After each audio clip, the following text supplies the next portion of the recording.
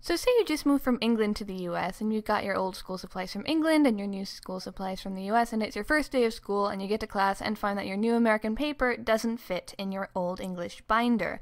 The paper is too wide and hangs out.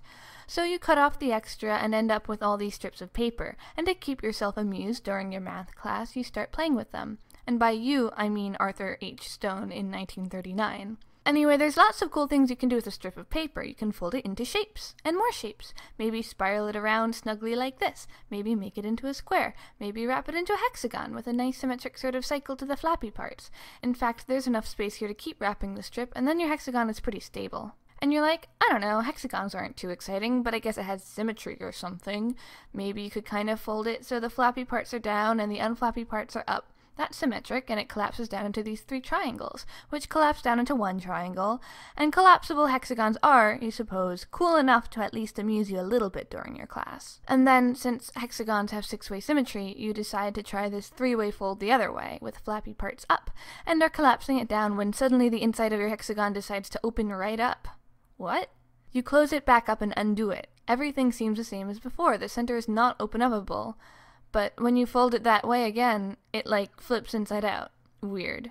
This time instead of going backwards, you try doing it again, and again, and again, and you want to make one that's a little less messy, so you try again with another strip and tape it nicely into a twisty foldy loop. You decide it would be cool to color the side, so you get out a highlighter and make one yellow. Now you can flip from yellow side to white side. Yellow side, white side, yellow side, white side, white side? What? Where did the yellow side go? So you go back, and this time you color a white side green, and find that your piece of paper has 3 sides, yellow, white, and green. Now this thing is definitely cool, therefore you need to name it, and since it's shaped like a hexagon, and you flex it, and flex rhymes with hexaflexagon it is. That night you can't sleep because you keep thinking about hexaflexagons, and the next day, as soon as you get to your math class, you pull out your paper strips. You'd made this sort of spirally folded paper that folds into, again, the shape of a piece of paper, and you decide to take that and use it like a strip of paper to make a hexaflexagon, which should totally work, but it feels sturdier with the extra paper.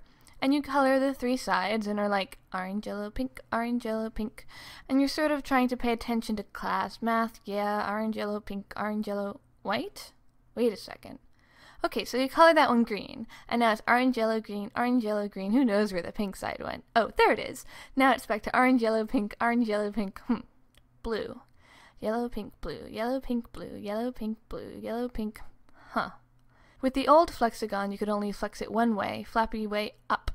But now there's more flaps, so maybe you can fold it both ways. Yes, one goes from pink to blue, but the other from pink to orange.